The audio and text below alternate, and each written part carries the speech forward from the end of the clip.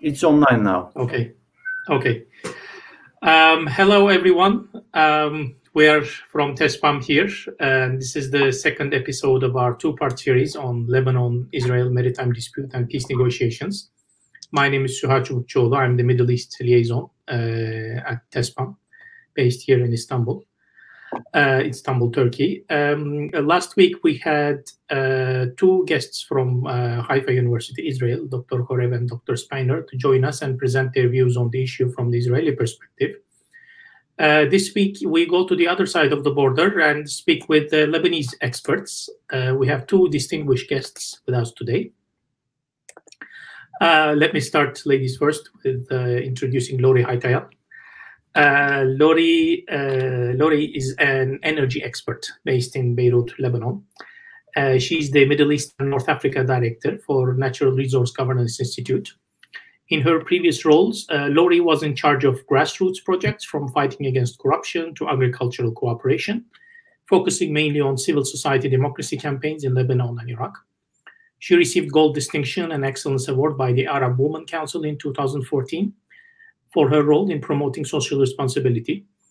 Laury is a media commentator, and she gave interviews to various TV channels, published articles about energy geopolitics and maritime law in the Eastern Mediterranean. So welcome, Laury, once again. Thank you for joining us. Thank you. Thank you for the invitation. Most welcome. We have next with us Mr. Nadim Shehadi.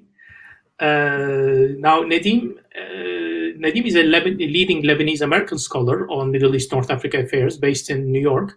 But I actually known Nadim from his time at the Fletcher School of Law and Diplomacy when he was the director of the Fares Center for Eastern Mediterranean Studies.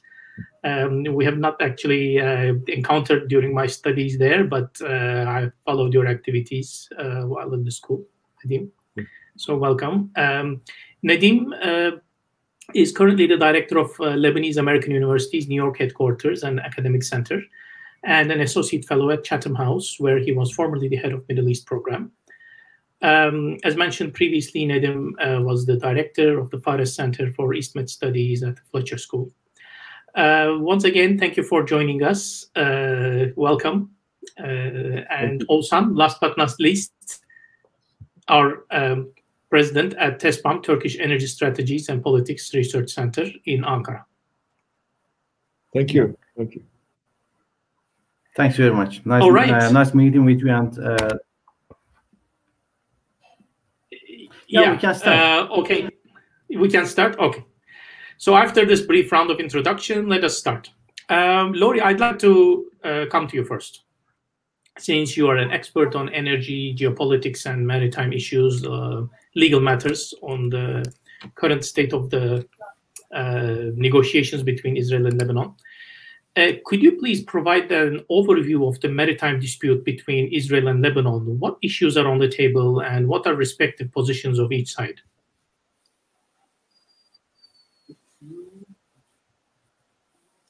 So thank you for the invitation. Yes, I'm going to share my screen. Yeah. So I do have a presentation to share with you. Okay, so can everyone see the presentation? I think now, yes, we can. Okay, perfect. And hopefully the connection will be good enough because it's raining heavily in Beirut, so it affects the connection. So please let me know when I freeze or you don't hear me. So basically, okay. What I'll try to do within this 15 to 20 minutes is to do an overview of what's at stake currently with the negotiations between Lebanon and Israel. So let me share. So let me start. Perfect. Okay, so what I'm going to discuss is very briefly on the Lebanon oil and gas sector today, and then the launch of the indirect negotiations between Lebanon and Israel, and what that entails, and what are at stake now, and what is on the table. So, and I put them in the just like a frame of battles, different battles that are being fought within the negotiations. So the first one will be about the battle over the narratives, and the second, it's about the battle over the rocks and the lines and the maps, and lastly, the battle over the resources, because at the end of the day, this whole maritime border issue is about resources, and Lebanon and Israel being able to maximize and optimize the resources, the potential resources in that region. So first of all, let me go over the Lebanon oil and gas sector. So since 2010, when the Lebanon ratified the Offshore Petroleum Resources Law, it started building its oil and gas sector. So briefly, and not to go into a lot of details, the offshore Lebanon has been divided to 10 blocks, like you see in this map, 1 and 2 being on the blocks on the north with Syria, 8, 9, and 10 being the blocks in the south. And if you see, like, there are like the red blocks, these are the 2 blocks that had been contracted to Total as an operator, with Novatek and ENI as partners to Total in Block 4 and Block 9. And this was the contract that Lebanon signed with Total, ENI, Novatek in 2017. And the green blocks are the blocks that were open for the second licensing round, and we'll go later and discuss the second licensing round.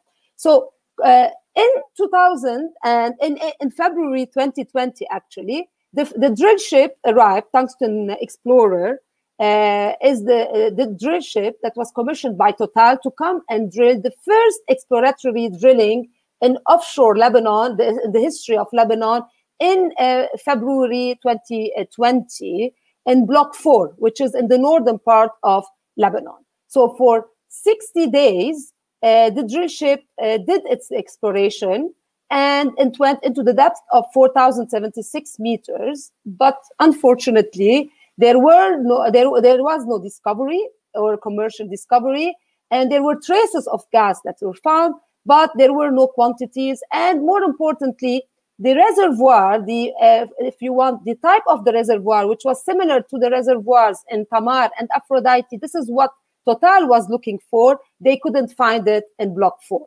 So today, Total had sent its detailed report to the Lebanese government, but for now, we don't know what the future of Block 4 will be. Will Total continue working in Block 4, or it will give it back to the Lebanese authorities? That we don't know until today.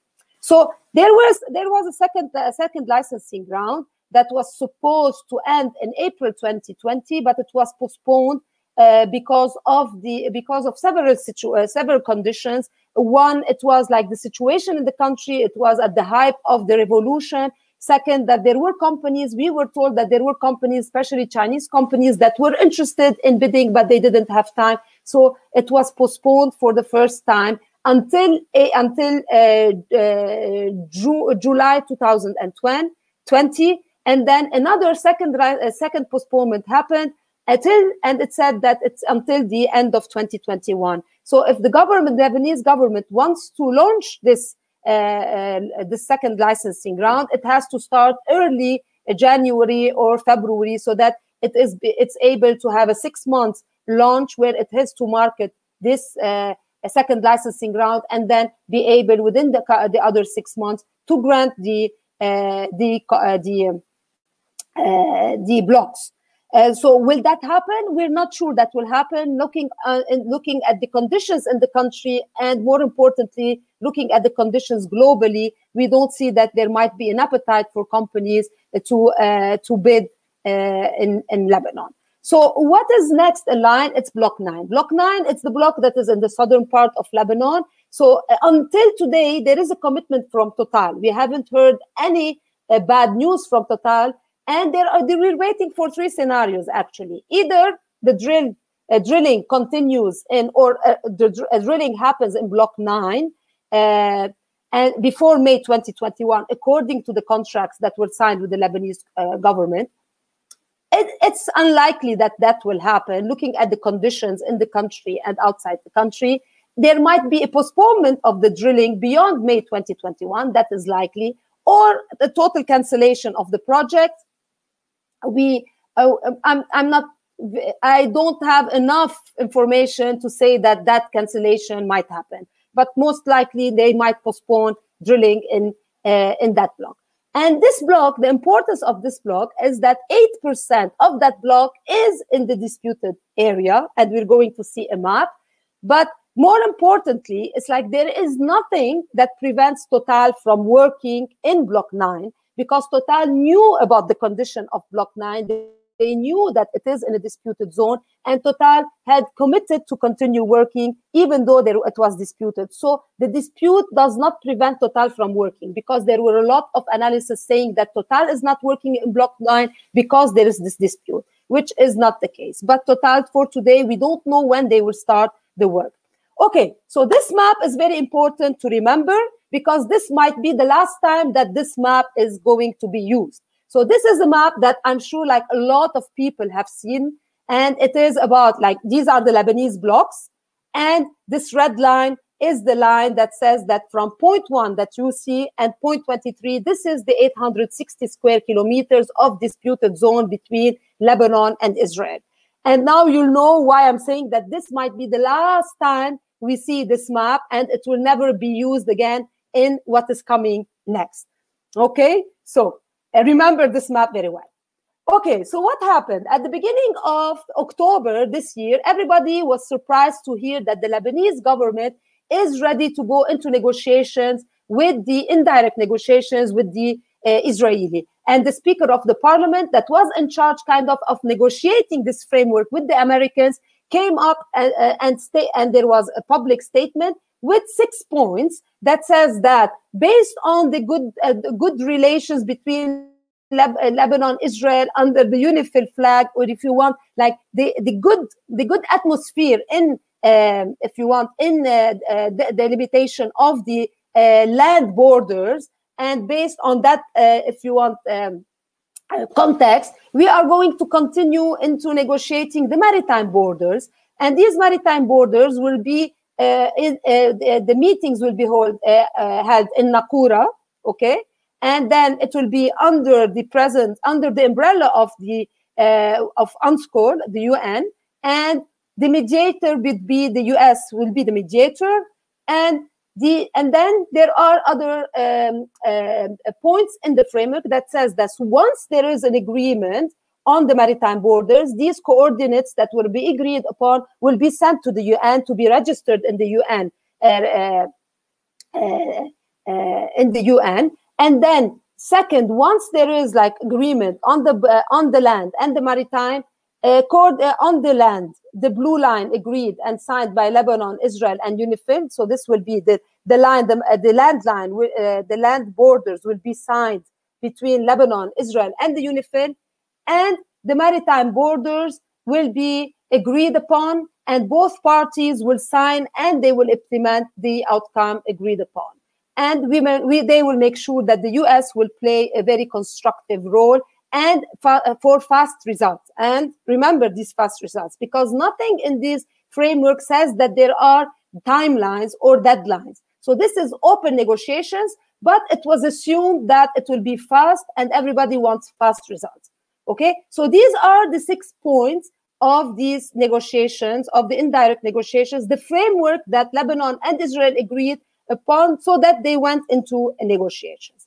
So the first meeting was on October 14. It was meet and don't greet, because basically Lebanon and Israeli teams shouldn't talk to each other. So I guess they put the ground rules. It was a very short meeting, 1 hour, and then later on the 28th, 29th of October, the first and second technical rounds happened.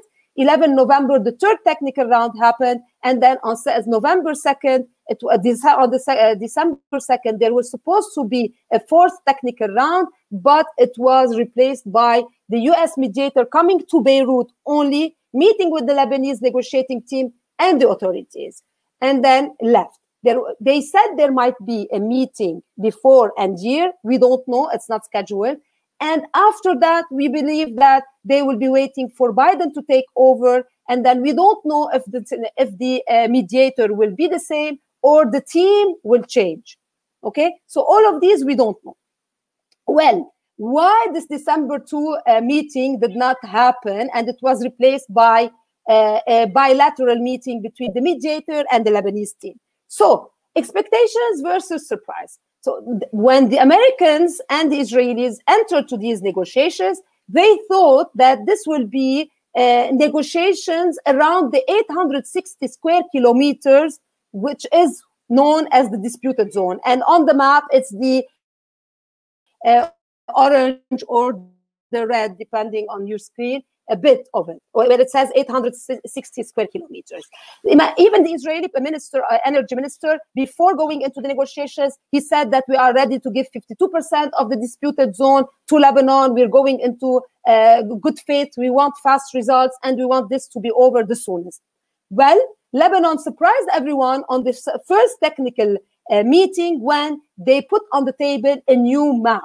And this new map says that we do not agree on the 800 square kilometers, but on the contrary, we do have another line which is based on all the legal, if you want, interpretations of UNCLOS. And here you go. Here is the new Lebanese line, which claims that half of Karish is Lebanese. And Karish is a proven reserve field, and the development is ready, and production should start by 2021.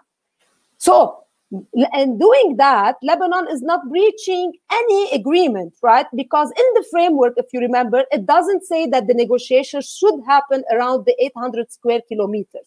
Nowhere in the text it says that the negotiations should happen only on the 800 square kilometers. So, was it a loophole that Lebanon used? Was it a mistake from the US and the Israeli not to put that? Was it an assumption that the negotiations will happen only on the 800 square kilometers? Whatever the result, whatever happened, there was a big surprising effect that was put on the table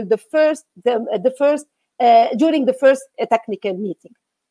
So all these negotiations and going into these negotiations launched battles that the Lebanese negotiating team is kind of going through. So the first battle, it's about the narrative.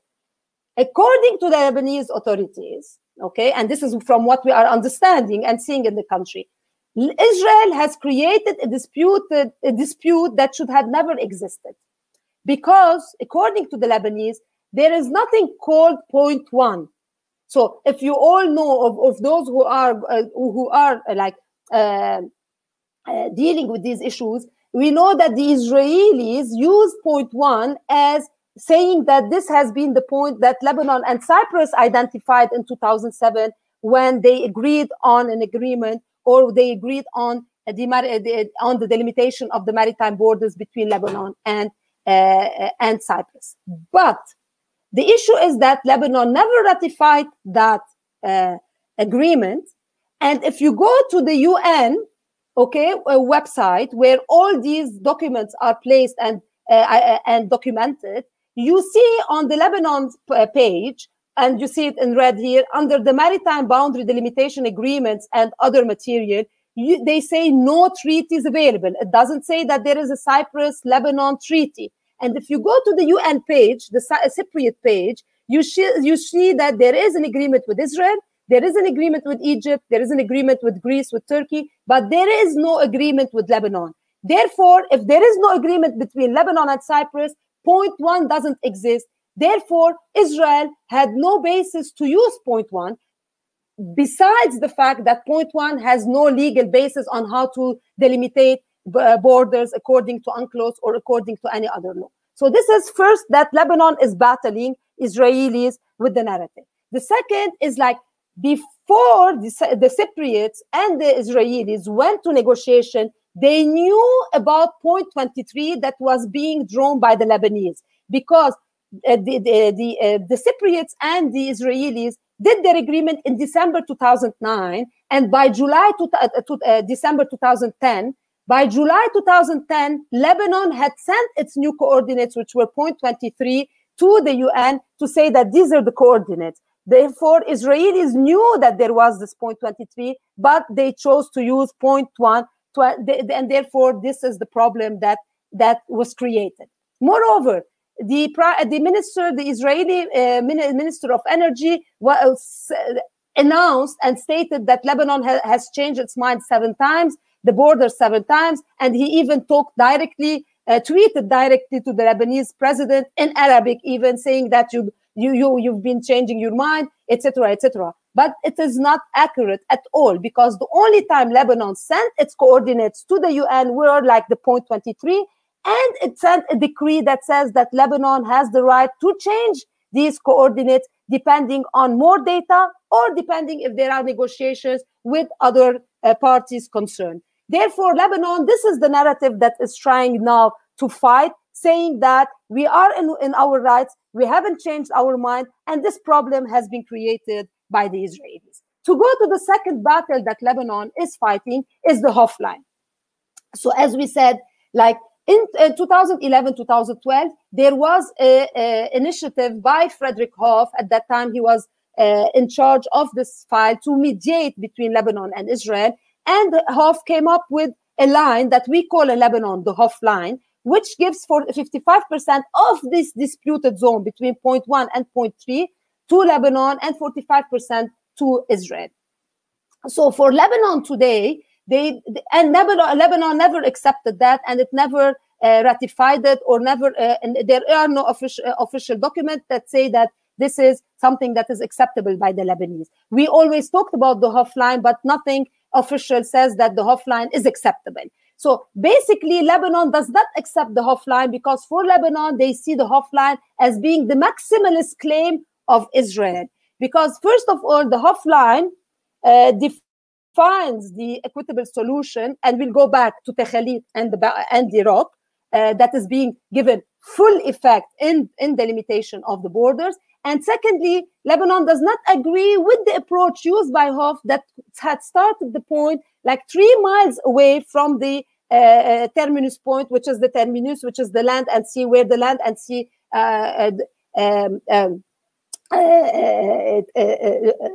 touches, whatever. So they don't accept that, because actually the terminus is a rock in Lebanon, between Lebanon and Israel. It doesn't change, and therefore there was no excuse to start 3 miles away from that point. But most probably they have done that because there was an agreement, there was a disagreement about where the terminus, where the point starts in the sea, and we'll go back to that as well, because now this is the main problem. So therefore, for Lebanon, they feel that the Hof line is the Israeli maximalist claim. Therefore, today, the real dispute is between the Israeli maximalist claim and the Lebanese maximalist claim, and therefore for Lebanon, Hof line is dead. There is nothing called Hof line. There is nothing called 860 square kilometers that they should be doing there. They should negotiate upon. Okay, so and then this is where you see like the equidistant line with full effect to rocks talking about the Khalid rock. This is what Hof had been promoting. And Lebanon today is using the equidistant line with a zero effect to rocks, to Takhalit, and therefore the green light. And we'll come back to that. So once Lebanon actually put on the table this new map, the Israelis tried through the media to intimidate the Lebanese, and they circulated a map that has never, I think that was not put on the table with the Lebanese, which is this the red line, if you want, the azimuth 310 line that says that if you are claiming Karish, we can claim not only block 8 and 9, but even block 5 that is northern to Lebanon. But this map has never, I don't think that was put on the table to be negotiated. So, and on the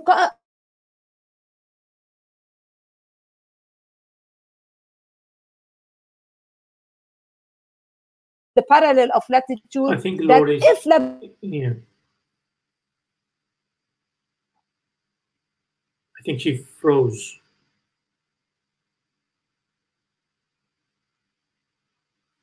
Oğuzhan, you're on mute.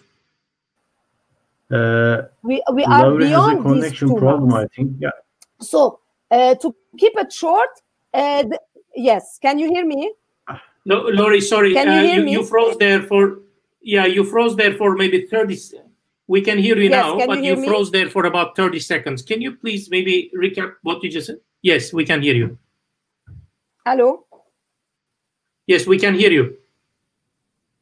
Hello. Yeah, we can hear you. Oh, No. She's completely left. Let's give it a minute. Yeah. Let's give it a minute, and then maybe she will rejoin.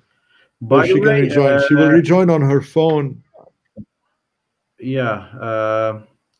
By the way, maybe we can continue with Mr. Nadim and I mean, then let me- turn back to Laury again. Wait, I can. Is it possible? Okay. Yeah. We can do that. So let me just check one thing. Mm-hmm. I can. Are you rejoining? She can rejoin on her phone. I'm just sending her. Okay. We are experts in Lebanon. Yeah. Yes. Come back. Yeah, she didn't realize that she lost us. So okay. Yeah, maybe. She's joining us back. Okay, let's give maybe 7 seconds. She was cut off at a very crucial point. Let's. So Yeah. Let's give Laury time to wrap up. Yeah.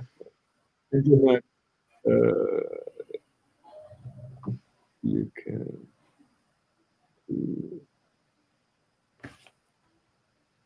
Yes. Yeah. Hi, Laury. Welcome back. Laury, again. I'm back. Yeah. Okay, I still have like 2 minutes. So, okay. No, take your time. Okay. I will take less. Don't worry. Okay, Don't worry. so I don't know what happened. Okay, yes. So, okay, can you see the presentation? Yes. Yeah, we're going to see it. It's actually still uploading. I can see. Can you see the it? background ready? It's still uploading. No. Yes, you can see it. Not yet. No, we can. It's uploading. Yeah. Not yet. Yes, it's there now. Yeah. Okay. So, 2 minutes to conclude. So basically, what we are seeing today, it's like there is a true battle over like how much effect should we give to Tekhelit. And Tekhelit is a rock, okay, that is away like from the coast of Israel. It's like 1 kilometer away, and from Lebanese coast, I think it's like 2 kilometers away. So, and if you see on the white rock here, so this is the borders, and then this is the Tekhelit, the island, okay, or the rock. And to understand the importance of it, so a couple of weeks ago, the Minister of Energy took the negotiating team and a media crew, and they went on the rock and sat and drank coffee or tea, I don't know, just to say that, look, this is a rock that should be taken into consideration, and you could not ignore the effect of the rock, because Lebanon is claiming that this rock shouldn't have any effect on delimiting the borders between Lebanon and Israel. So, and this is one problem, the effect of Tekhelit on the delimitation. The second issue is where the starting point is. And this is a picture we took last week when you were doing the presentation with the Israelis, and this is what they show. They show that Lebanon's starting point is way inside the Israeli borders, which is not accurate, because Lebanon is claiming this point. The Lebanese starting point is there where the Israeli are putting their starting point. So where is the difference actually? So the difference is that, and this is taken from their side, we're talking about Ras al-Naoura. So for Lebanon, Ras al-Naoura is exactly where you see it, which is the point in the sea, and it cannot be any point which is like up in the hills. And B1 is our point on the hills, which is like the borders between Lebanon and Israel. What Israel is trying to do is trying to shift B1 northern, like a couple of meters to the north of Lebanon, and then so that then Ras Al Naoura will shift again, and if it shifts, so then it will change the whole delimitation of the borders. So basically, there is two problems with two wrongs. So about first, Lebanon is saying the starting point is Ras Al Naoura, okay? So and then and any change on the location of B1, security reasons, not security reasons, regardless of, it is not acceptable because it will change, it will divert from the delimitation.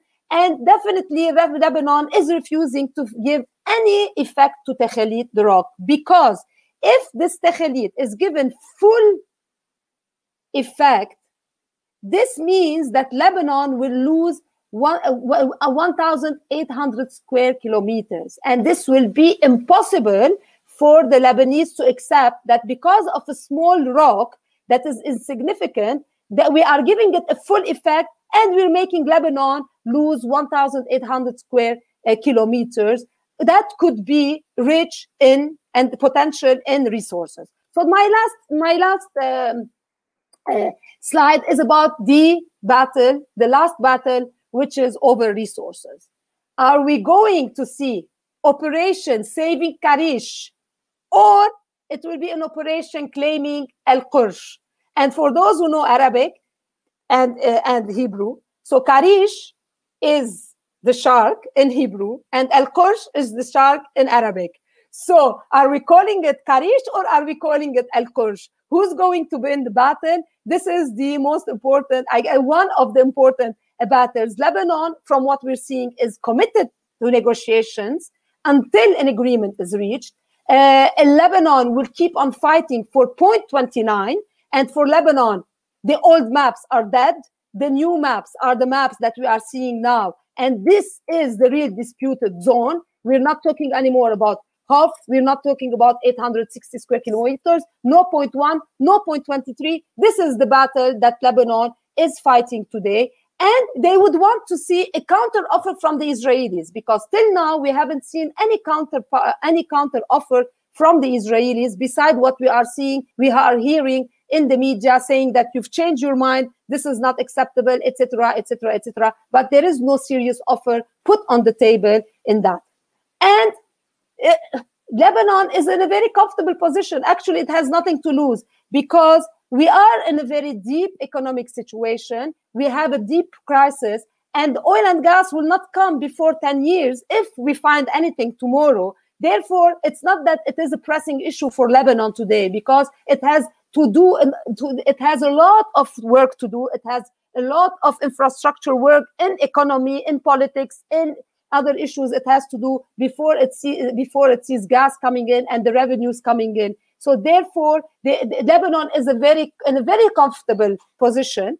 Today, we see that Israel is not in that situation, because at the end of the day, today, Israel needs to save Karish, because Karish has been invested by Energean, and they've put a lot of investment. And if this is not going to be solved, Karish and Energean might be in a very difficult position. If an agreement is not reached, Lebanon will continue a fight and will go with the new maps and put the coordinates with the UN. Karish will be considered disputed deposits, and Lebanon might go after the owners of Karish. So I will keep it here, and I would, and then whoever has questions, I'll be ready to answer the questions. And thank you. Most welcome, Laury. Thank you for this comprehensive overview. The presentation you gave us, it's really very informative.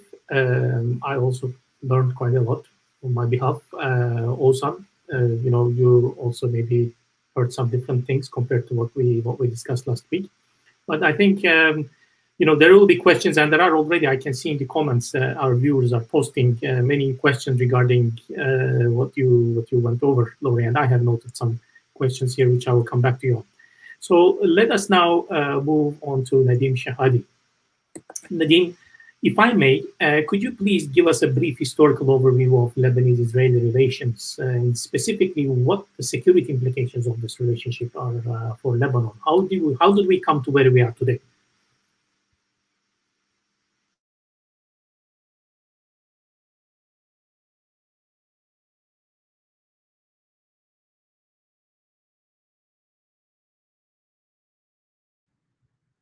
Okay, now you can hear me now? Hello? Hello? Yes, we can hear you, Nadim. Oh, you can hear me? We can hear you. Okay, I Yes. can't see you anymore. That's, maybe you maximize your can... screen. Perhaps that way. Yeah. That's okay. That's okay. Yeah, just go on, please. Yeah. Thank you so much for the invitation, and thank you, Oğuzhan and Suha. I will start before talking about Lebanese-Israeli relations. I'll talk about Lebanese Nadim-Suha relations, because we met a couple of weeks ago at a seminar in virtual, of course, at the Fletcher School, where we heard from a Greek perspective, and I also heard of course the TESPAM perspective, which was very, very interesting. The work you're doing, and then last week I listened very carefully to your seminar with the Israeli colleagues from Haifa, and today is and we have a bond which is we are both members of the Fletcher Mafia. Right. Now this is a bond that Lebanon and Turkey don't have anymore from Ottoman days. I mean, Lebanon used to be part of the Ottoman Empire, and Lebanon and since the breakup of the Ottoman Empire and the region into nation states, these bonds have disappeared, except for one very significant factor, which is that Lebanon kept the social sort of fabric of the empire in Lebanon. Lebanon is the only country that has incorporated a sort of Ottoman millet system instead of a laïcité a la Kemalism or secular system, as has been adopted by most nation states in the region. I will come back to that, but before that, I want to give a political context to what we're discussing. Basically, as you all know, there is no single border that, especially not maritime border, that doesn't have problems. And these, especially, and in our area, there's probably only one that's not disputed, and all the disputes are significant, historical, fundamental, unresolvable, and if we're going to wait till they're resolved, it's going to take a very long time. So what we're talking about here is the conflict between international law and negotiations. Most conflicts, international law does not provide solutions. It provides a framework. The solutions have to be reached by negotiations. Now, my understanding of Lebanese-Israeli relations in that context is from a conference I attended with an organization in Switzerland, which is called the Levant, the Levant Mont Pelerin now, and they were discussing the border. And an international lawyer there told me the problem is very simple, Nadim. Lebanon behaved in a very gentlemanly fashion when it drew its maritime border at point 23. It took something, it sort of negotiated with itself and took a very reasonable line. Whereas the Israelis are tougher negotiators, they took a maximalist line. So what's happening, what we're seeing now is Lebanon in a way responding with the maximalist positions, and the Israelis going into another maximalist position, and this can go on forever. I don't think And so I agree with Laury that this is a problem that the Israelis brought upon themselves. They could have accepted a reasonable line without provoking this dispute. It's much more than about a rock. It's about the elephant in the room, I think, and this is where Lebanese internal politics will come in, and where the regional context is very important. So both countries need to start working on the region. When there is a shared area, which it's obvious we have now with Israel, the solution is very simple. They agreed to share if there was no conflict that prevented this. Now, when you talk about Lebanon, we have to distinguish between Lebanon as a state and between Lebanon as political actors, and this is partly the issue I described before, that Lebanon kept a kind of an Ottoman structure where communities are given their full representative rights instead of secular individuals, and where there is no unified national identity. We have several identities with the will to live together. It's a different model, and this resulted in, if we didn't have that model, we wouldn't have Naqoura. Lebanon decided at one stage to become Greater Lebanon and to include the south, the Bekaa, and parts of northern Lebanon, to add them to historical Mount Lebanon, which was a smaller Lebanon. Now, so Lebanon went against the trend that was set by Kemal Atatürk in the region and was followed by the Arab nationalists, by the Ba'ath, by Bourguiba, by all that, and we also have a completely different choice from the Israelis, because the Israelis also chose a homogeneous, chose to create a Jewish state, which is fine by me. I mean, you can create whatever you like, but this means that the equivalent in Lebanon is to choose the smaller Lebanon, where the Maronites are a majority and which is more homogeneous, and rather than the Lebanon, which was the Greater Lebanon, which the Lebanese chose in 1920. They lobbied for in Versailles and San Remo and all these conferences, and they realized in 1920, almost 100 years, over 100 years ago now, and this means that Lebanon has incorporated areas who were not part of the same Ottoman structure before, and all that. So Lebanon is a huge success as an experiment, because 100 years ago, people in the south had rejected the Greater Lebanon. They had said, the slogan then was "Hikmet Turki wala hikmet Kirki," meaning that they prefer Turkish rule over the rule of Kirki, which is the Maronite patriarch.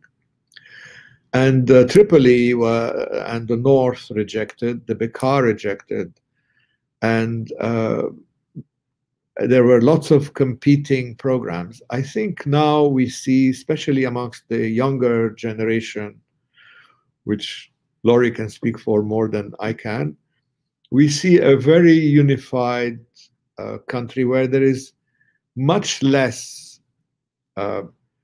rejection of this entity. It took 100 years, maybe a bit less, because I think this phenomenon started post Civil War. It took 100 years, but But the difference is still that you have a state and you have its components, and they are recognized political actors, and the role of parliament or of the political system is to reconcile between the different political actors who each have a veto on it.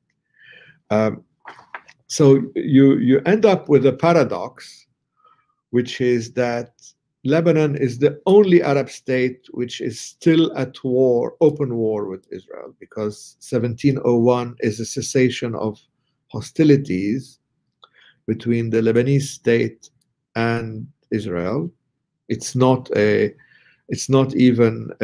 end of conflict or a ceasefire. It's just a cessation of hostilities. And Lebanon is at the same time the only country in the region that has never really fought. I mean, the Lebanese state, the Lebanese army, as the organ of the state, has never fought in any of the Arab-Israeli wars. We had a symbolic participation in 1948 by a brigade, which we make a lot of noise about, but it was not the Lebanese state participating in a war. So this is the contrast and the problem that we have, and the elephant in the room is that it would have been much easier not to go into that problem and not to get involved in discussing Iraq or all that. I think in defense of the Hof line chose a point in the sea rather than a point on the ground, precisely to avoid the land border issue, and it shows it, I think, in and Laurie can correct me, of course, in agreement between both parties. And what I understand is that both parties, having agreed to that, Lebanon, which as a sovereign state has every right to do so, has changed its border calculation because of more technical information available from the UK Hydrological Office and others, and we are now in this situation. So I don't agree with Laurie that we should settle the land border first. Settling the land border will involve not just the elephant in the room, which is Hezbollah. It will involve it will involve Iran, Syria, Gulf, Israel. It will involve, you're opening up to the whole regional, even Turkey, regional conflict, where Lebanon has failed, and which has led us to where we are now, is that in 2009, 2010, and during that time, there were negotiations between different parties in Lebanon that was to recognize that we have different views and we will never resolve these problems amongst ourselves because they are connected to Gulf, Iran, United States, Russia, Turkey, Israel. It's not something we can resolve internally in Lebanon. We can agree in Lebanon not that we will have these different views, but the object of the negotiations, which were led by Dr. Muhammad Shatah, is to prevent Lebanon being the battlefield of that regional conflict. So the idea was we are part of the conflict, but let's not be the battlefield of it. This failed miserably, of course, because because both parties did not respect the agreement.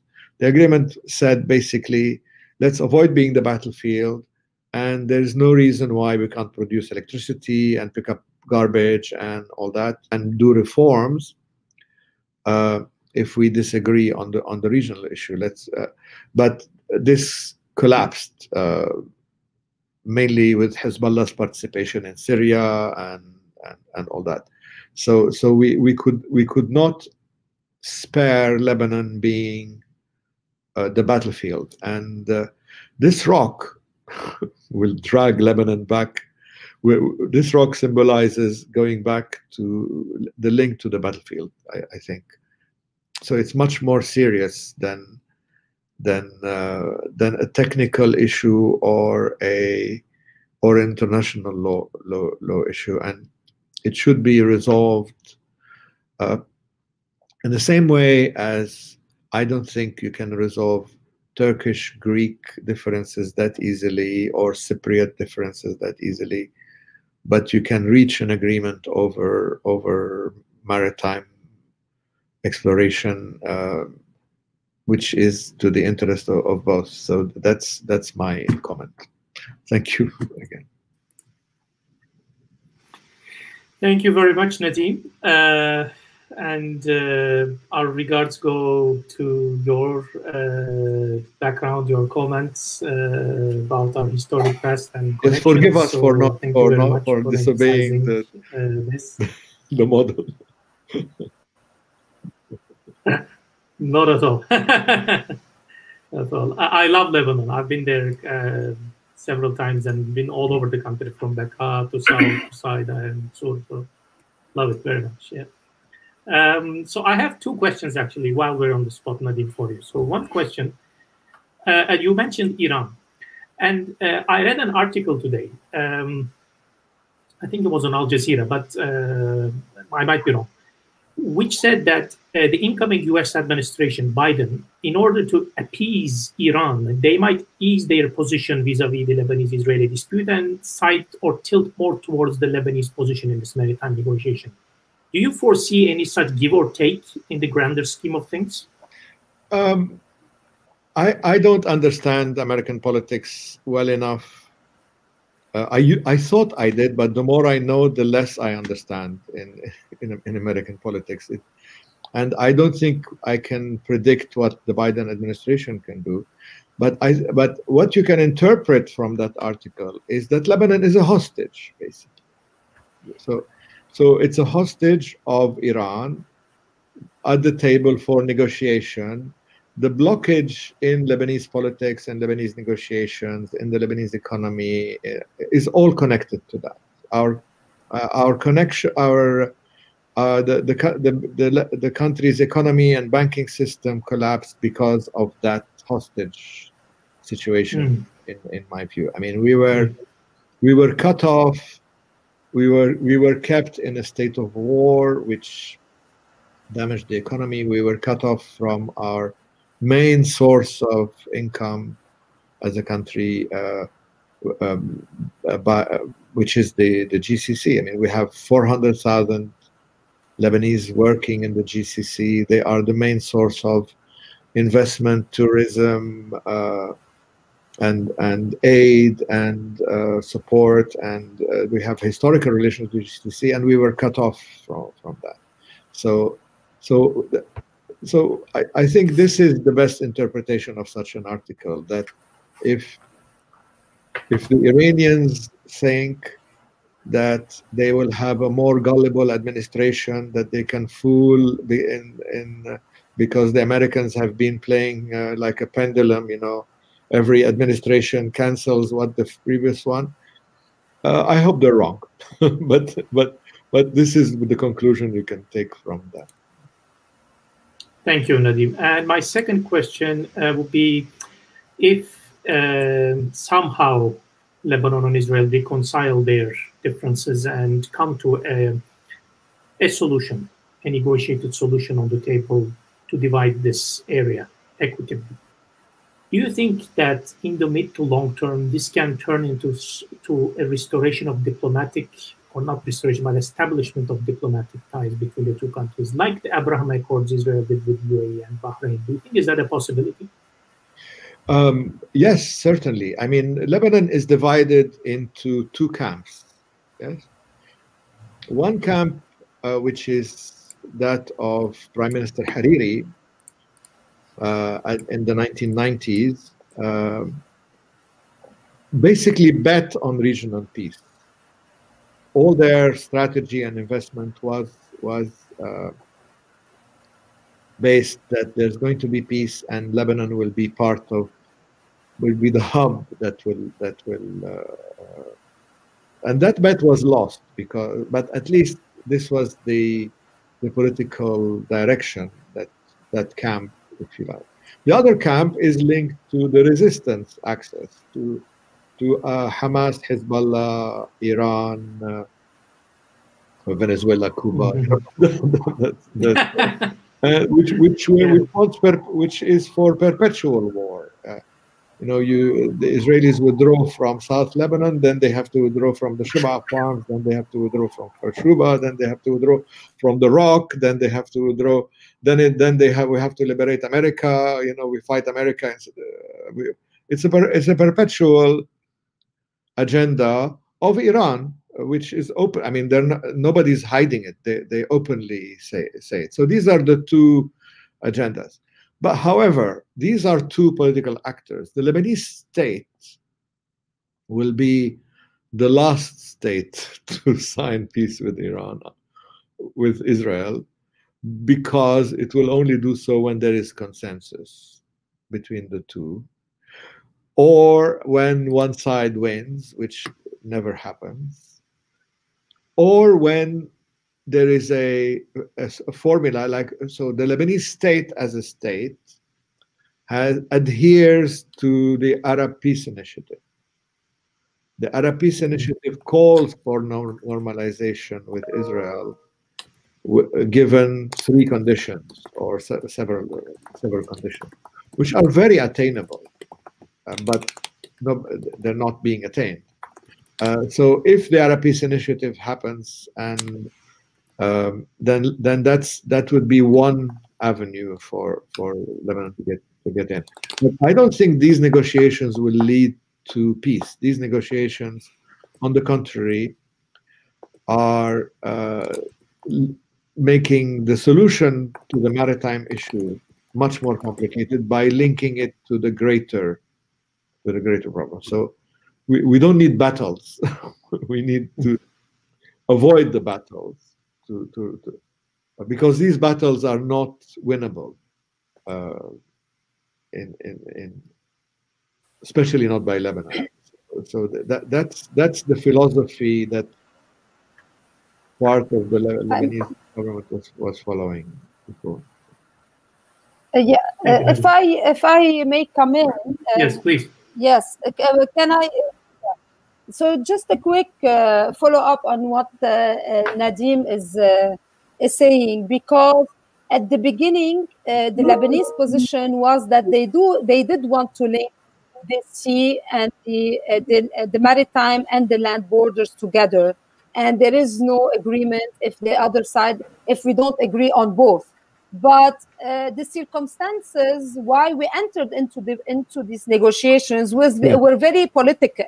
Okay, so it was after sanctions put on the first aid of the Speaker of the Parliament, that if you want fasten the whole process and make it faster, and brought to this agreement, the framework agreement. Okay, so and then we see in the framework that there is it doesn't state clearly that they both should be agreed on, or there is no agreement. So kind of the language is very nuanced. Therefore, for that reason, nobody is saying that you should link the maritime borders with the land borders. But the most important point is B1 and Ras Al Naoura. Lebanon, we're not going to compromise on B1 or Ras Al Naoura, because it will change the whole delimitation in the border, in the maritime border. But it is not linking it to Shaba. It is not linking it to Shaba. And one other thing, I think today we do have to distinguish between the political track that led to the negotiations and the technical track that is happening. I think we should keep the technical track, go all the way, and then we'll think what to do with whatever the outcome is. And will there be a political compromise? Will there be other requests, etc.? That is a different track. So I think just for what is happening today and to keep these two tracks, for now, parallel tracks. Later on, I'm sure the technical will come into the politics and there will be a kind of, I don't know, something else. But for today, or for the negotiations, these two tracks are kind of should be left alone, like this de-linked. Yeah, I agree. I agree that they should be de-linked, of course, but I think that the way the negotiations are happening will link them even further. That's my comment, because insisting on a land point, which instead of a sea point, which is what the Hof negotiations did. I had a conversation with Fred Hof. But this is based on the legal readings. It's not because Lebanon would want to. This is like based on where you should start your maritime delimitation. It should start from the point that ends the sea from the land from the sea. And this is where Ras al-Naoura is, according to 1923 international boundaries between Lebanon and the Israelis don't recognize where it is. Exactly. So I don't think Lebanon, strategically, tactically, shouldn't give up on that point. And it is the right of Lebanon. This is the border where the border is. So you start where your border is. You don't start with a different border that doesn't exist. So I think this is what is at stake, at least in these negotiations. But you see, Laury, when we talk like this, we're opening the way for people to say, to start banging on tables and say we will not give up 1 inch of our territory and all that. This will complicate. We are linking it even further.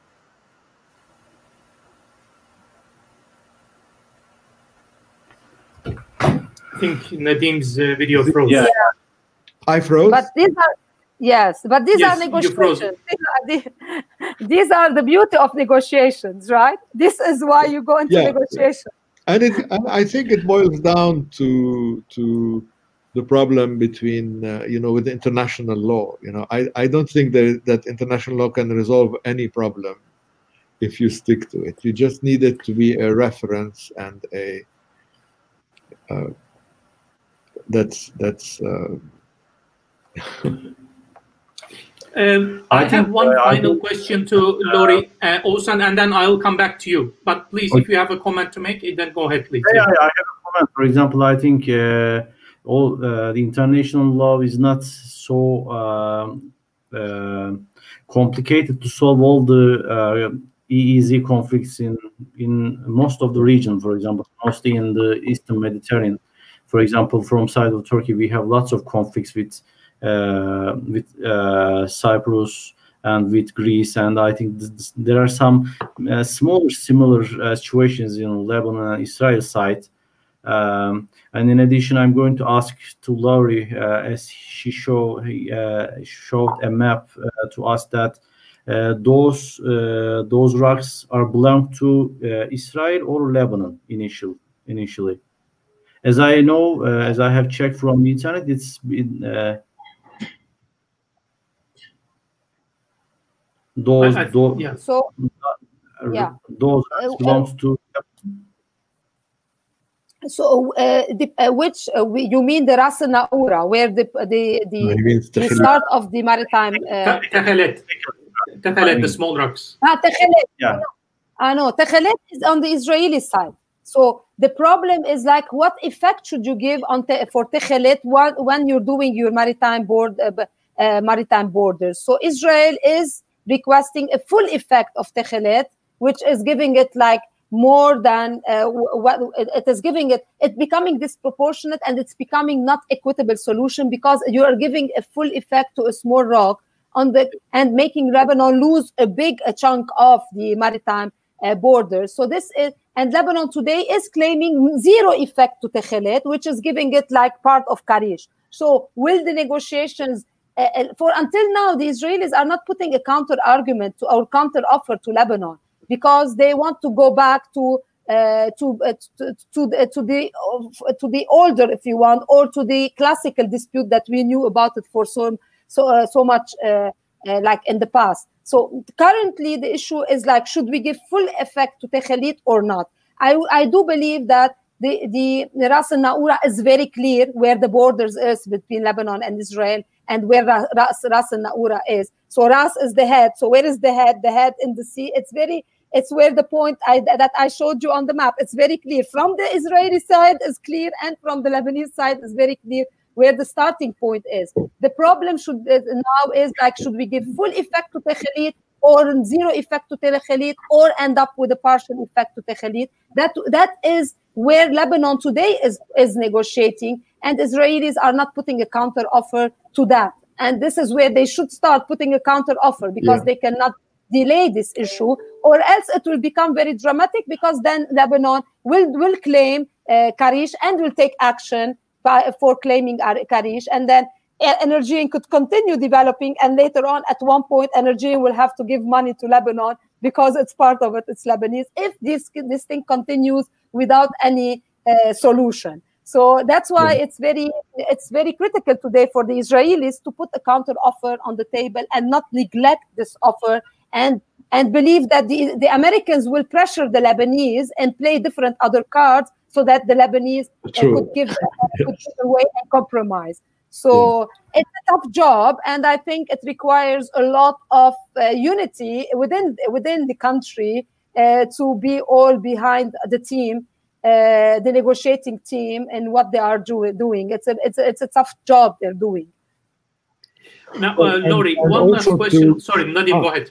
Oh, no, go ahead. Just in addition to add, to complicate matters further, in international law, Lebanon's position seems to be very solid. So the Israelis have provoked a crisis that they cannot resolve in international law and in any case, they are not signatories to the conventions, and it complicates even further. So there is that additional Laury, going back to that map, and Oğuzhan, you might remember this photo. Actually, you took a screenshot of the presentation from last week. That photo which shows point.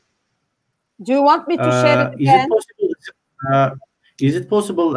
Please ask the question, and I'm going to start my presentation. But it's not going to be such a normal presentation. I'm going to show some pictures from Google Earth, and I'm going to check some points and clear my questions in my mind by asking you. And I'm going to make the presentation and through asking you some questions. Is it possible? Yes. Yeah. I'm just checking my battery. So Laury, my question is about Ras al Naura. So that hilltop, so above point E. Is that hilltop, so that's Lebanese territory, or is it disputed territory? So B1 is the point, the border between us and them on top of the hill, and that goes straight to Ras al Naura, the point where the point is in the land. So this is where the Israelis are trying to say that they want to go north, like a couple of meters northern to that point, because, and I think it has, like, I'm not a security person, but I think like for security reasons, more than maritime reasons, they want their borders to be like 20 or 30 meters away, so that they do have the dominance over there, so that they do have dominance over Lebanon. But actually, because as you know, we have the 1923 borders, which is like between Lebanon and Palestine, and this was agreed, like this international border between Palestine and Israel and Lebanon. And then there is the armistice line and the blue line. So every time someone is using a certain line to say that this is the border. As you know, like the land border is not fixed yet between Lebanon and Israel, and there are like a couple of points in the land border where there are like issues around it and no agreement. But definitely B1 is the point, Lebanese point exactly, and it goes down to Ras al Naura where the point starts. And plus, the Lebanese army in 2018, they went and did like a real mapping, not satellite, not I don't know what. So they went in on the ground and they did a more precise pointing of the borders and where the Lebanese borders are on this between Israel and Lebanon. But I guess like the beauty of all of this is like finally Lebanon at least will have like a very defined known borders, because we do have same problems and or other kind of problems with the Syrians. We don't have defined borders there, and with the Israelis, and we should delimitate our maritime borders with Cyprus as well.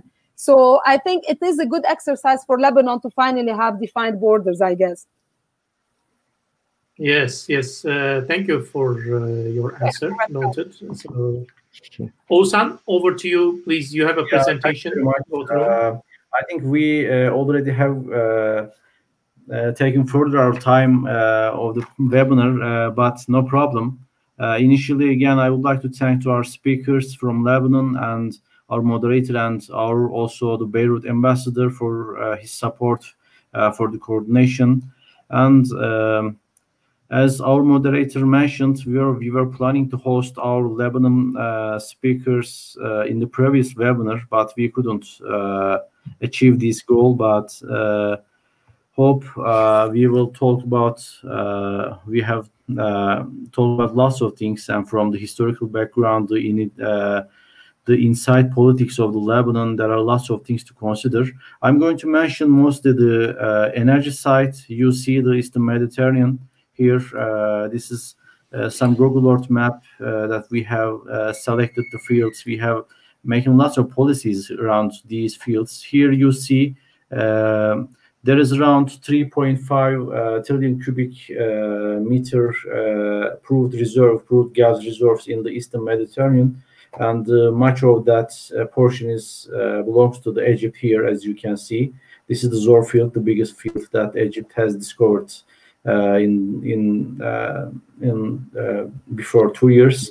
And these are also some conflicted fields that of the southern Cyprus says that I have discovered. Calypso and Glacius you can see, and this is the Aphrodite field. And this is the Leviathan field, and when we come to Israel, offshore here you see the already existing discovered fields. Here what was the name? Here is the Karish. Here, this is the Karish field, and this is the Karish North field. And two fields, while combining both reserves, are around 75 BCM. According to our expectations. And here, as you see, these are the Lebanon already existing offshore blocks.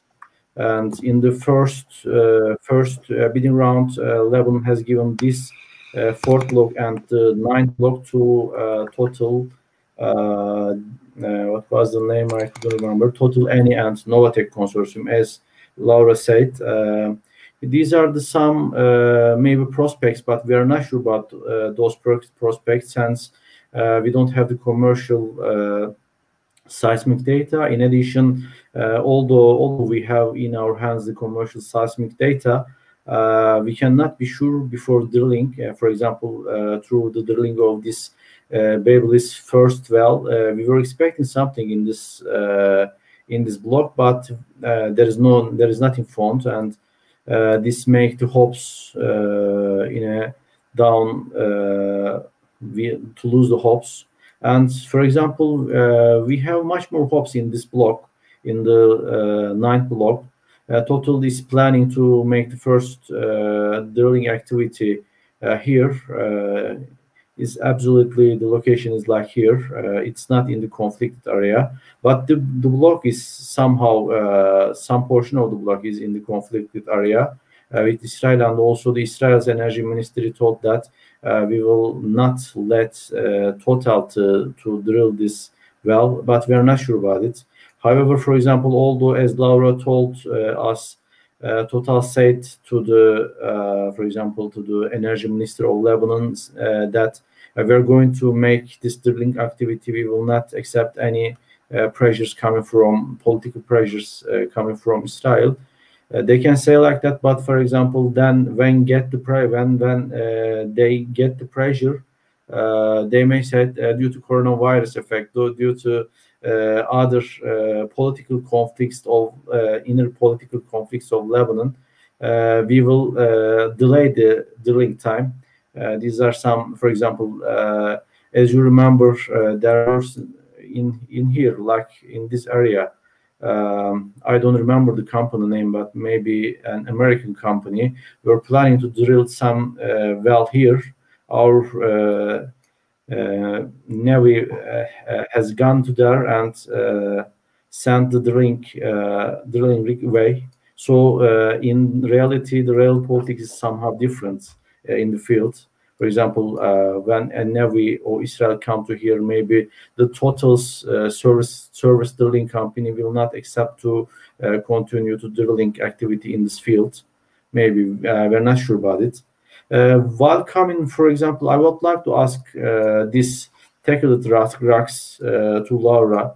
For example, I have found these teckelite rocks here. In the previous webinar, we have listened that this is the Israel's military base, and the Israel side says that here is our point, starting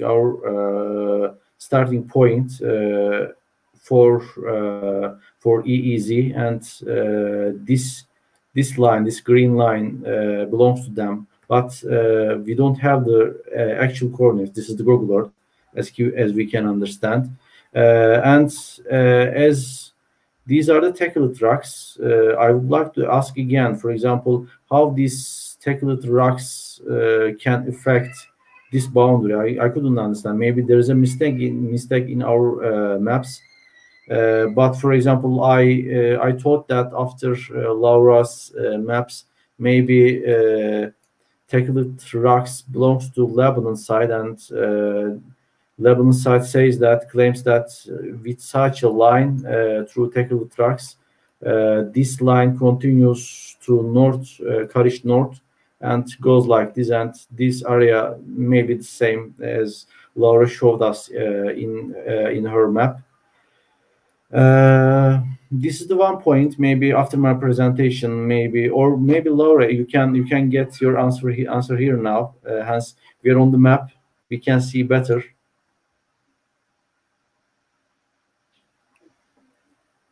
Laura, are you going to give some answer to this question? I will then. Yeah, because I'm not sure, like what to answer to the. I don't know, like what the answer is, or on this map where so let me just clarify, Laurie. Actually, so what Oğuzhan shows there is the teckelite rocks. So yes, he thought that Lebanon claims those rocks to be Lebanese territory. No, right? So that's a definitive answer. That it's Israeli. It's not because of that you're shifting the line southwards. It's because of the effect of Ras al Nahura that the line goes. Yeah. Okay. So Ras al Nahura is here, you say? Because no, exactly. So this is the mistake that the map that was shown last week made. So they showed that that Lebanon is claiming the starting point inside, like it's close to Haifa almost. I don't know. What we are claiming is like the point where the Israelis are saying their point. This is where the Lebanese point is under it. So if I don't know, like if you can go, do you have the map that was shown last week by the Israeli participants? Or I can share my screen with you. As I remember, the Israeli side showed us such a graph. and they told us that, they showed us that this is the Israel's military base, and I have seen here this rig. They showed us this rig, and they told us that this is the starting point of Israel's claims.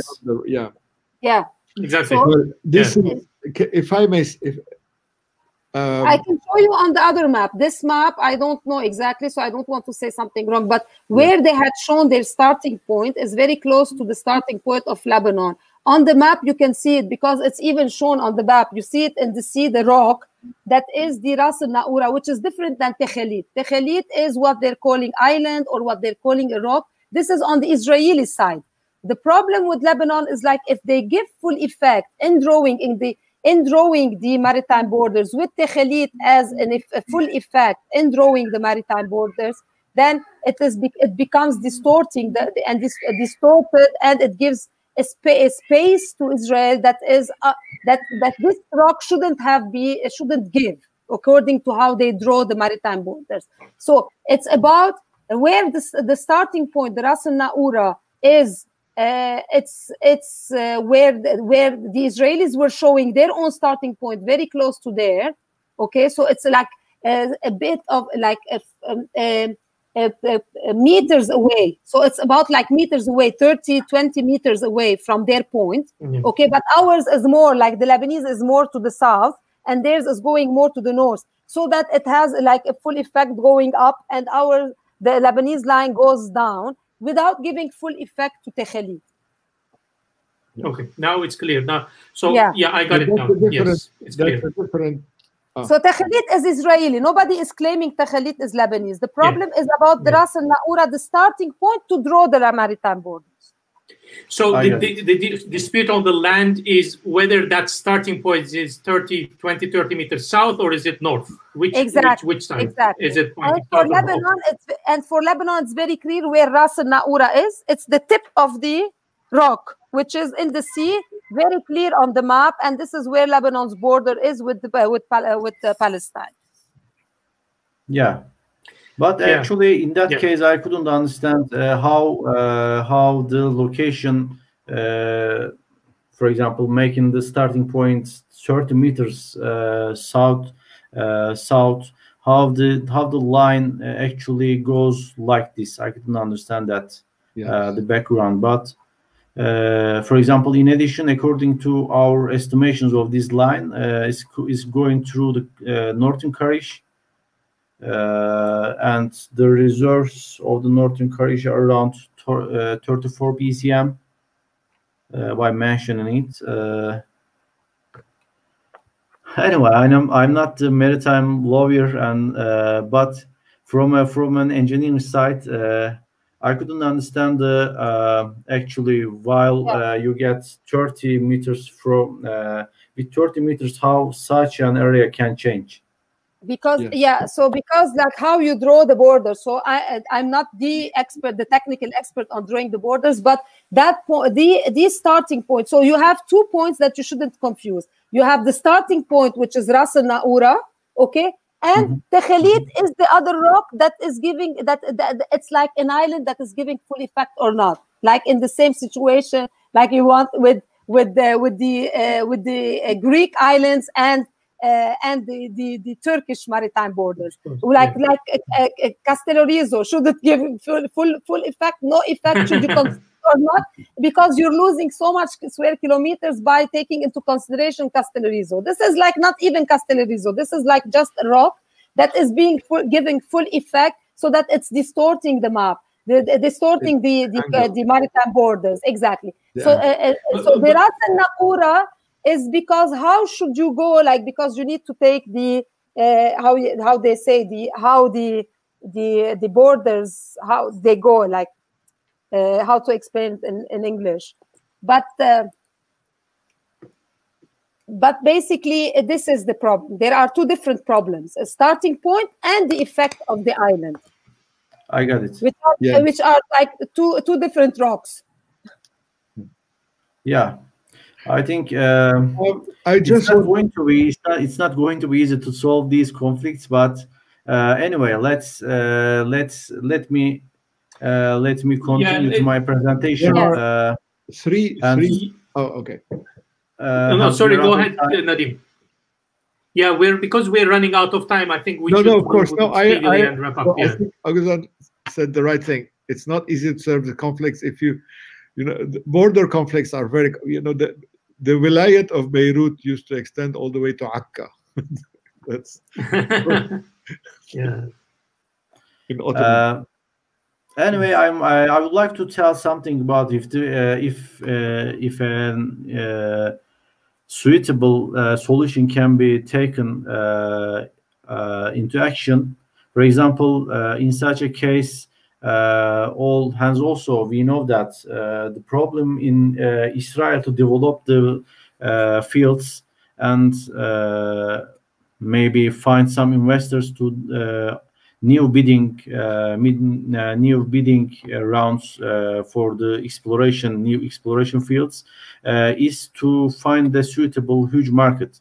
Hence, the economics and development of the fields are directly connected with to find the market. Hence, we know the Leviathan and the biggest Tamar such fields in the region of Israel are all dry gas fields, but I have to mention that the small Karish and northern Karish fields are gas and condensate fields. Maybe there may be other opportunities to develop the fields. Maybe you can re-inject the gas, make more condensate, but we have to know the petrophysical data of that fields to be able to give a more coherent development projection. But anyway, there are some opportunities to make these to link these gas to send directly to Turkey, which is the greatest market in the region. And maybe before solving some situations, maybe solving some conflicts in the region, these making gas into production and gaining money can solve can make us solve the problems more easily in the future. However, for example, we are not sure about these blocks to be discovered anything here. I would like to show another picture here. You see, these are the for the further expectations for Lebanon offshore. For example, we are not sure about the solution. Now, new well at the block 9. We give around 1 year to complete this well and to get the results and the testing results at the end of 2021. If no discovery, then we have to wait minimum for 2 years. And this is, for example, nearly all the investors who are interested in the region, in the Lebanon offshore, are waiting for the results of the wells. And in these conditions, while the corona effect, the pandemic effect is continuing, the investors will not be interested to continue or to give bids for the new blocks. If we get a discovery, I think the Lebanon may be able to activate the second licensing round, and this is going to be started at the 2022, and minimum 1 year we give to finalize the licensing round. And then again, new wells and new discoveries have to be started. I think it's going to be minimum 2 years, and it's going to be started at 2023.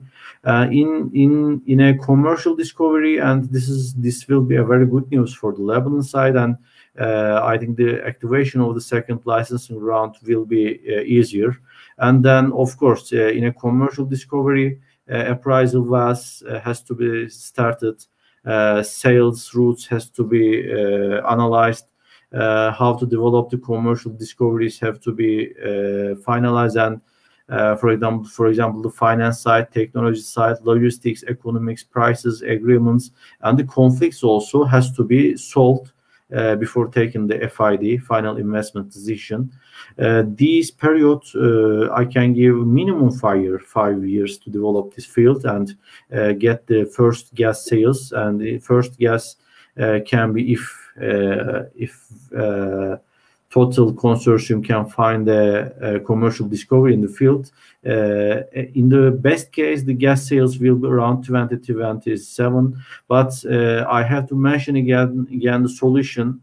If maybe if there is not a solution on the table, then maybe the solution may affect as I mentioned, the first well. And also, although, for example, let's assume that through all the pressures, total consortium handle all the pressures and continue to drill the first well and make a commercial discovery, then it's not easy to develop completely the field. There may be lots of new conflicts, and in such a case, maybe the appraisal and the field development stage may be taken up to 10 years, not 5 years.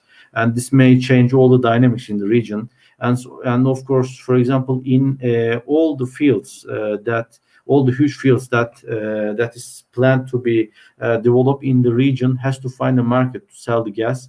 That's one of the other most important item to consider. For example, maybe you can send from as an LNG form, but as if the gas in these fields or the expected gas are again the dry gas, then you cannot commercially make LNG options. Then you have to again use the pipeline gas, and the only huge market around there is Turkey. Again, so to sell the gas to Turkey, again, we have to deal with other conflicts around the Cyprus, you know. But if we can handle the solution, then for example, each party is going to gain. For example, in her presentation, Laury said that Lebanon has nothing to lose, but of course, I think Lebanon has lots to lose in this situation. Hence, for example, with gas sales, more economy, more development, more finance, education, health, security, and feasible environment for solutions, and more conflict resolutions, and lots of things can be changed in Lebanon also. And we know the Lebanon has to deal with huge debts. There is no money in the budget, and Iran and some other different countries has making lots of integration in the inside dynamics of the country. I think we will be able to see a stronger Lebanon in such a case. That's why solution is very important. And usually the dynamics in the world is not go further with the international laws. As I mentioned, the international laws usually cannot solve nearly all the dynamics. Or for example,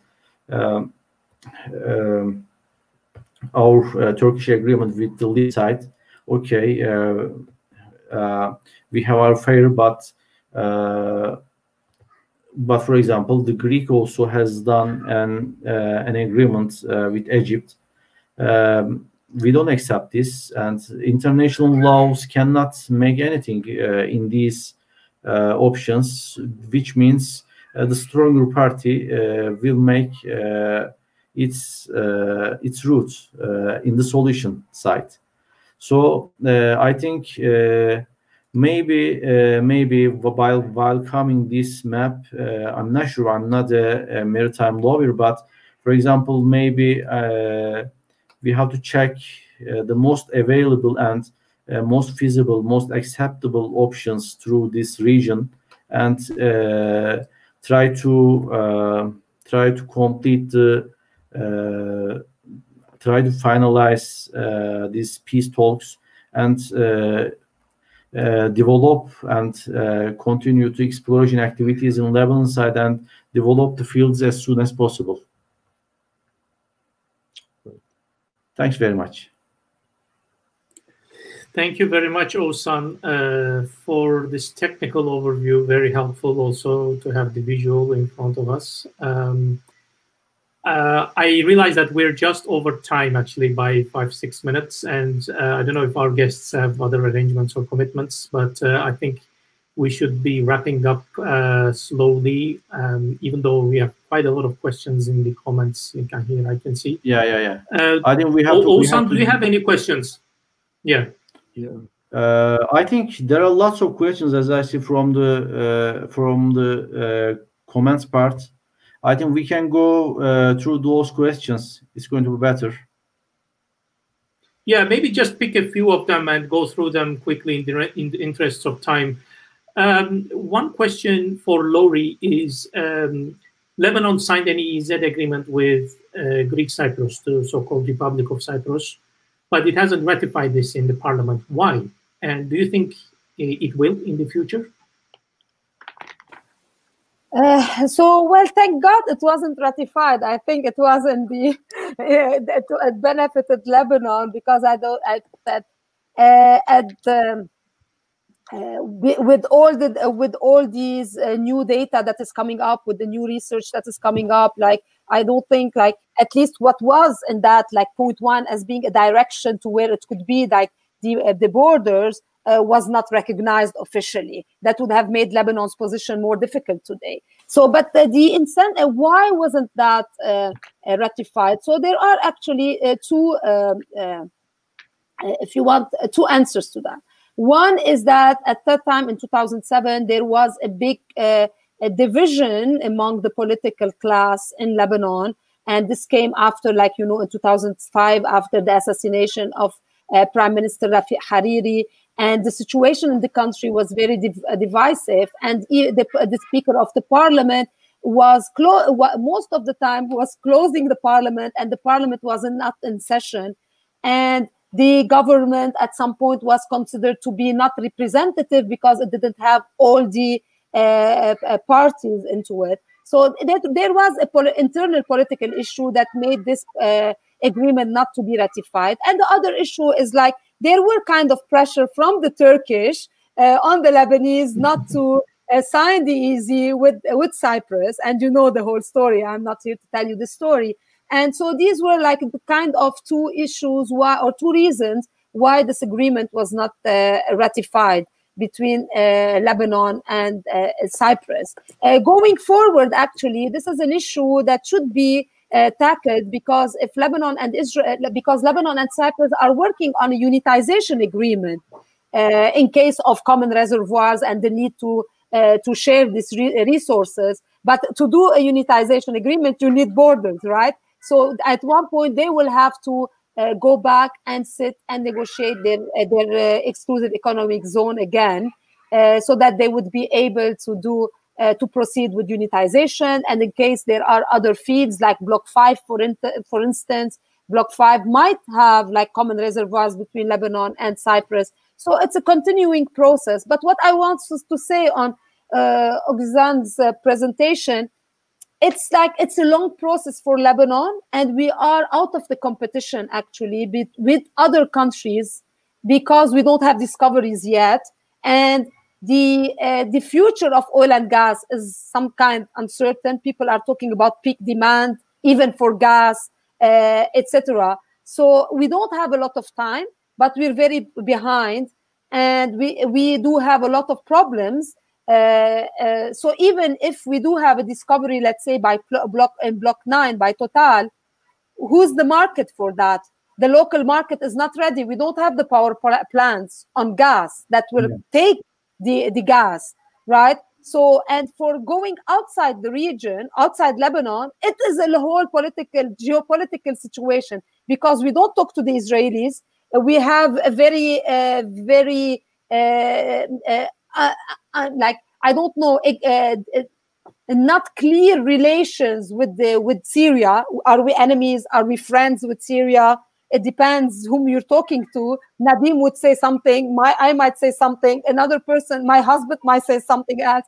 So it's not very clear. So how are we going to take this gas outside of Lebanon? is LNG a possibility? But it can, how much we're going to find gas to be able to have these LNG processes and be able to take this gas outside. And as I've learned now from Oğuzhan, it depends on the nature of the gas. Is it dry? Is it not dry? So that you can easily transform it to LNG. So all of this makes it really difficult for Lebanon, even if it has discoveries, to monetize it, to make money out of it. So that's why, even though I come from an oil and gas sector, I always say for Lebanon, they need to work on their politics, they need to work on their economy, they need to work on their renewable, and continue working on oil and gas, but not rely and put all their eggs into the oil and gas basket, because it's a very long process with difficulties, not political, geopolitical, and financial, and economic, and market-wise, etc. Yeah, of course. Thank you, Laury. Another question, and this regarding for the greater benefit of the region as well. So, in case of emergencies or environmental disasters, these things do not recognize borders between two adjacent countries, and an event that occurs on one side of the border can spread out to the other. The question is, how do you plan to coordinate such actions with Israel, like an oil spill or an environmental accident? So it is. There is like a planning around these environmental risks and how to mitigate them. And basically, Lebanon is collaborating with the EU and with Cyprus on these issues. How are they going to deal with this issue with Israel? So, because we don't recognize Israel, we don't talk to the Israelis. So anything that will happen, I think it will require the help of a third party, Cyprus being the closest. So that could be one way of asking for them. I don't know much about. I know that there are doing plans on the environmental risks and mitigations, but I'm not very much aware of these issues. But I know that they were collaborating with the EU and putting a plan that is according to the EU's standards and etc. But I don't know much what will happen. I guess it will. Let's see when it happens. Hopefully, it will not happen. But yeah. Thank you for this, Oğuzhan. I will give the word to you if you have any final remarks or questions, and then maybe let's wrap up in the next few minutes. Yeah, I think my kids are making war in the backstage. Maybe you can hear their voice. I think, as I listened here to this conversation, it seems much more difficult to solve the situation. Hence, however, for example, and in addition, I have to mention that, for example, for only one well, you can do, for example, already also Israel side has mentioned that I will not leave Total to drill the first well. Maybe they can leave and Total by handling all the pressures can drill the first well. But the development phase is much more different and much more difficult, as you have to put lots of money, make lots of agreements, make investments in the offshore. And in near all those investments can be collapsed, for example, with one ROV, remote operating vehicle, hits, or a ship accidentally can hit the facilities and finish all the collapse all the investments. And any offshore company, any international company can make such an attempt in such a conflicted area. For example, again, this is the same situation in the southern part of Cyprus. For example, any international company cannot make anything by neglecting Turkey. Although Turkey has not done anything in that region, maybe due to some accidents, all the investments can collapse. The same situation is in the field, I think. And in addition, for example, I don't think that Israel will leave some part of. There are two options, as I have showed in my map also, and Laury showed us. The first one is around 850,000 kilometers square area. The first line. Maybe Israel may give half of the initial conflicted area to Lebanon, but for the second site, which is coming to the northern Karish, I think Israel will not let such an option. And by the way, initially I couldn't understand both sides' logic by putting those lines from here only to 30 meters. I couldn't understand. But as Laury told us again, this is the negotiation table. You maximize your demand, and they maximize their demand, and you come in a fixed point, in a middle point.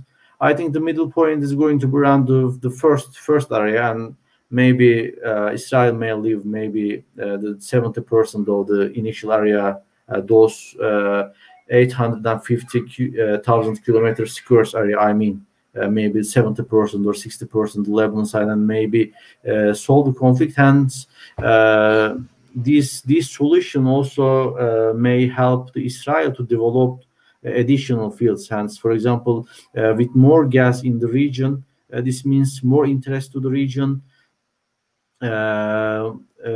Easier and cheaper to transport the gas to for example to the Turkish market. In such an option, Israel will also gain, and the region also is going to gain. And with higher income of the Lebanon, maybe Lebanon can solve much more inner side problems, and maybe some conflicted issues like the Hezbollah and other Iran's integration in the Lebanon may decrease with higher income. I think we have to see all the sides, and I hope we can find a solution into the region. Yeah, thanks very much for the speech and descriptions. And also, I see there are lots of questions that we couldn't deal with. Somehow we have answered, but there are lots of questions we couldn't complete it. Maybe if you have time, Laura and Mr. Nadim can quickly go on the question, or go on the answers of these questions. Hence, our followers also. Yeah, I took a note of these questions. Sorry, go ahead, Nadim. Yeah. If I can, summarize. I'm looking at the questions. I think there is one. Can you hear me?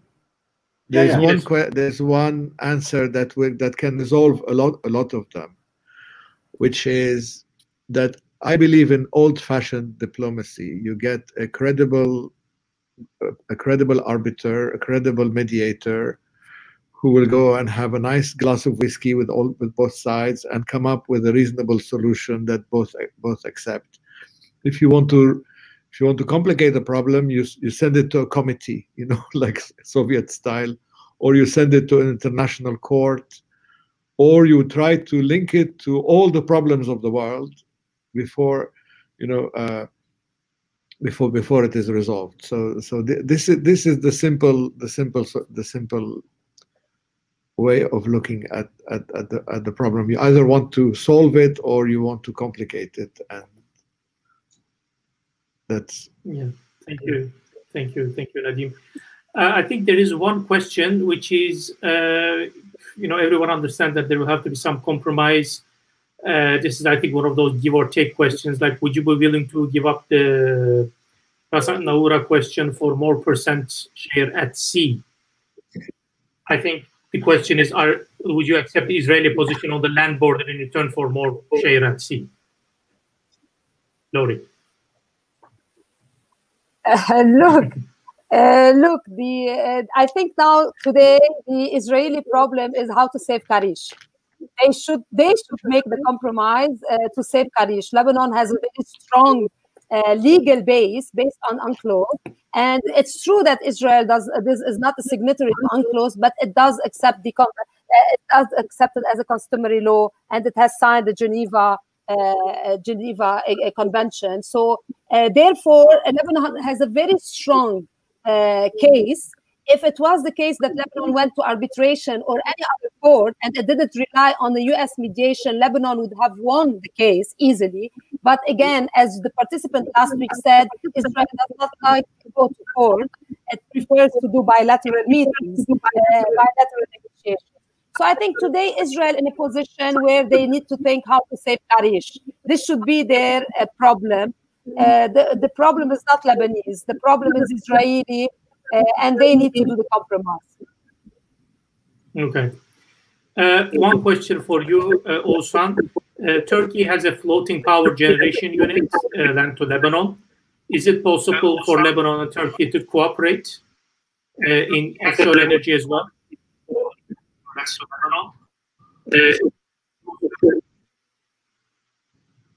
You want me to repeat the question? Yeah. Can you repeat the question, please? Yeah, Turkey had lent a floating power generation unit to Lebanon. Do you think such cooperation and energy can grow between the two countries?